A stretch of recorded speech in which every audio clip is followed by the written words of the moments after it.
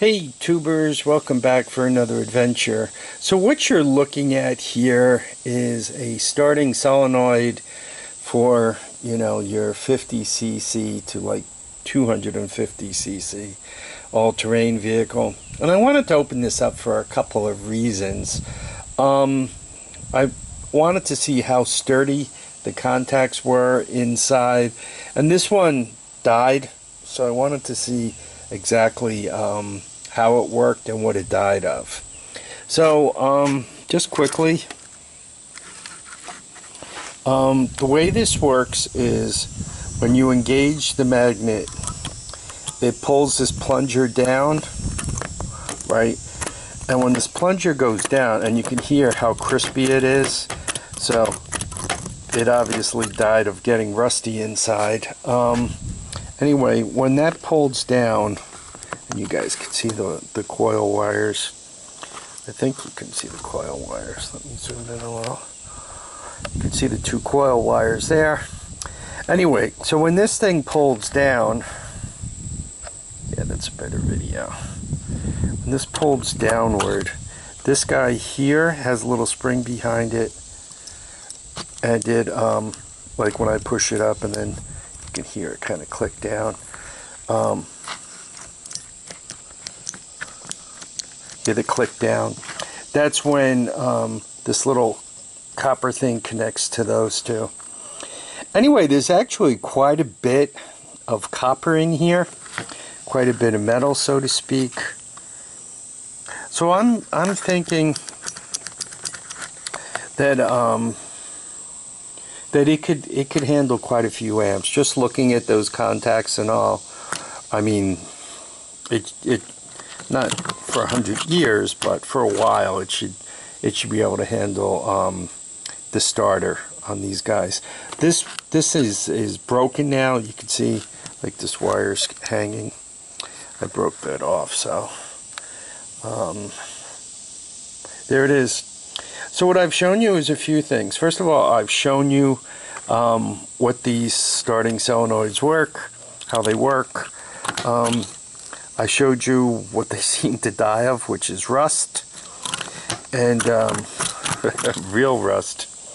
And I'm kind of showing you that, quite honestly, they're really not exceptionally well made.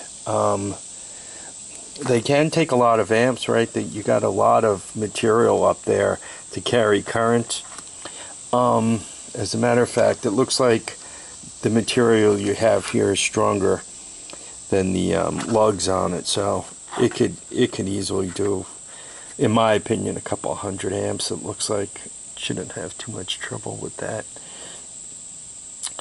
Are these fixable? I guess if I carefully took it apart, I could have, kind of scraped things up and all that.